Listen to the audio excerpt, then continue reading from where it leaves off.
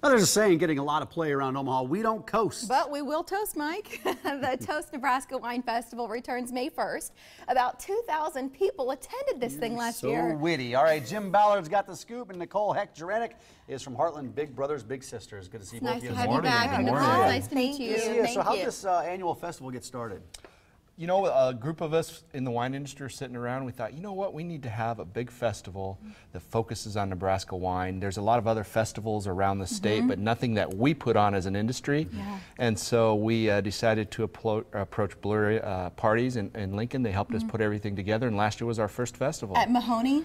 Cool venue. We found a great venue at Mahoney State Park, lots of space. It's a true festival feeling. I mean, with all the wineries there and the vendors and the lodging on site, so everybody can enjoy it and not worry. How many wineries?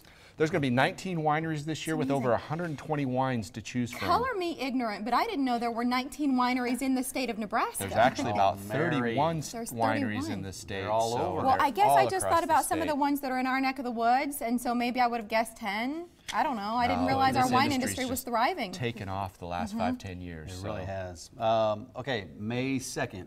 Right? May 1st and 2nd. May 1st and 2nd has a special I thought the 2nd has a designation. Yes, it's Nebraska Wine Day on May 2nd. On the 2nd, we had that's a proclamation, Saturday. That's a okay. I want to get this right at some point through the show. He hasn't had any wine yet, Jim. Imagine. Maybe that's my problem.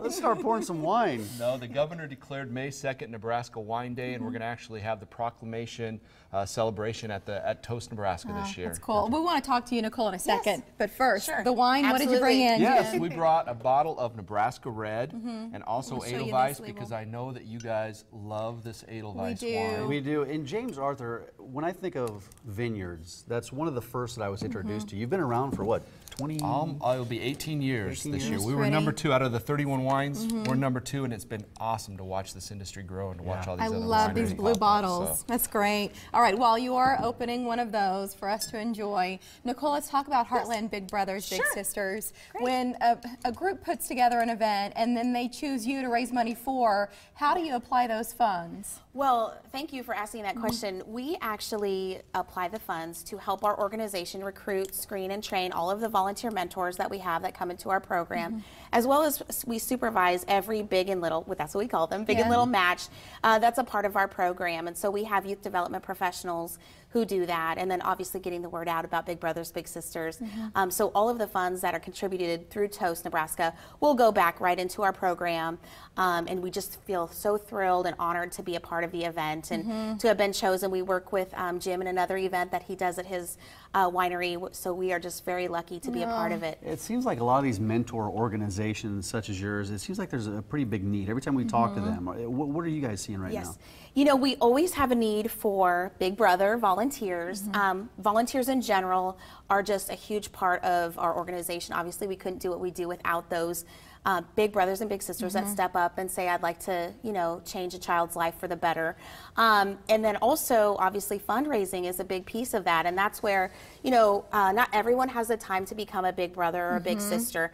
And that's a big commitment for a lot of folks. But, you know, if people could come out to Toast Nebraska, have a great time, and support Big Brothers, Big Sisters, and give their gifts that way, we appreciate it and absolutely put it to good use. We'll show you more information about Nicole's organization here in a minute. Let's pour a glass, Jim. You bet. Let's do it. Which one did you open? This is Nicole, I don't have a glass for you. No, that's fine. That's good. This is Nebraska Red. A table wine? This is a red table wine. It's a blend that we put together. It's our most popular wine, dry red wine that we have. Now, did you smell it, Mike? Okay, and you swirled? I did the whole thing, Jim. Just want to make sure that you're doing this all correctly. It's delicious. Good, good, good.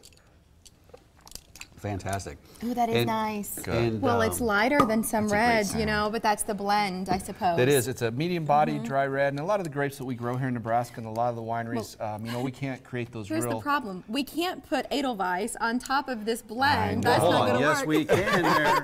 Yes, we can. I'll help you out with that. We have a minute left. Let's show you some information about Toast Nebraska. What do our viewers get? When they buy a ticket, what does that entitle them to? You know, they get a great experience with Nebraska wines. They get to try unlimited wines. There's live music. There's different scheduled music throughout the day. There's demonstrations. There's food vendors. You know, it's not just about the wine in Nebraska. It's about the experience. And this is a great premier wine experience. That website has a lot of the information that you just mentioned. It details it. I was taken aback by just how much is planned. And then in terms of Heartland Big Brothers Big Sisters, the website is hbbbs.org, based out of Lincoln. The number's there in case you would like to become a big, or you would like to help out through fundraising or any other needs the organization has. And just as I did, you can sample every wine on hand. He did. We were looking at something else, but Mike's already had some. I got it. Nicole, thank you. Nicole, thanks a lot. Thank you so much. Good. Thank you.